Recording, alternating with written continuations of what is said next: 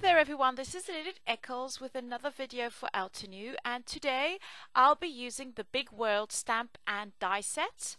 And I've also picked out 3 inks. I'll only be using 2 of them, the Moon Rock and the Evening Grey. I'll also be using some of their new washi tape, and this time it will be the silver. So here you can see all the papers and the little bits and bobs which I've picked out.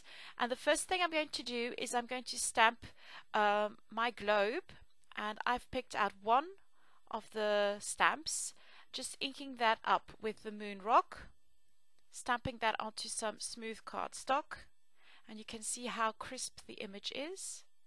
And I'm just going to cut that out. At the same time, I cut out the base in white and also the word world in some silver paper. So I wanted to create a layout with a lot of layers, and usually I like to have lots of white space on my layout. This layout will also have white space, but will have a lot more layers and a lot more colors and patterns than usual. And I'm sticking with 3 colors, a kind of lovely red, but it's not a harsh red, it's a subtle red, some light blue-gray, and then this kind of taupe color. And here I'm just playing around with all the little bits, just creating fun little elements in the corner to create a bit of flow. And this might take a little bit of time. It's the place where I fiddle around a little bit. Just to add a little bit of interest to the cardstock I'm using to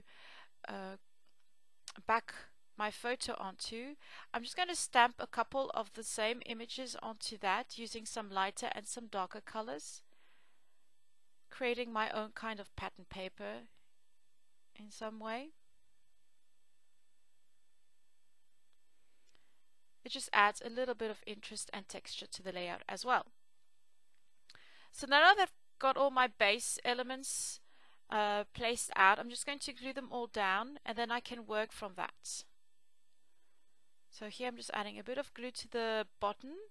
I do want to create a little bit of dimension, so I'm just adding a couple of foam dots beneath the paper just to make the sides pop off, and I'm just going over the edges with my fingers slightly as well, just to curl them up a little bit. And then I'm going to start gluing down all the elements. I like using foam dots instead of glue, just makes everything pop off the page. Don't be afraid to add dimension. You can still easily add the pages into page protectors. I had some old labels lying around, and I thought it would be nice just to cut up all those lines with the little elements like the washi tape as well as the labels. I really love this new washi tape, or this glitter tape from Altenew. It is really very sturdy and glittery, and I really love it. So here I'm just adding a couple of elements just to the side.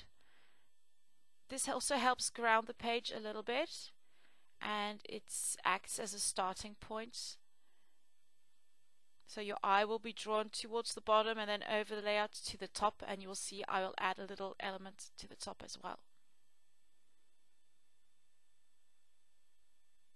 I'm just going to glue down the little world letter.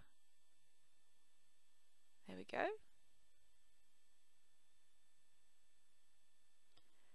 I still have to finish off my title, and I want it to be "You Are My World," so that I'm going to stamp that part. Oh no, it's "You Color My World," sorry. I'm just going to stamp that onto some white paper, and I thought I would be using a little label, but the label is just too big. As you can see, it doesn't really fit onto my page, so I just cut it down. This is part of the creative process, it's just fiddling around a little bit with it. I really like the idea of putting it onto the world, so I'm just going to ink that up so that it pops off the layout. And here I'm just using some of the ink from Altenew as well. And there you go. It pops off really nicely like that.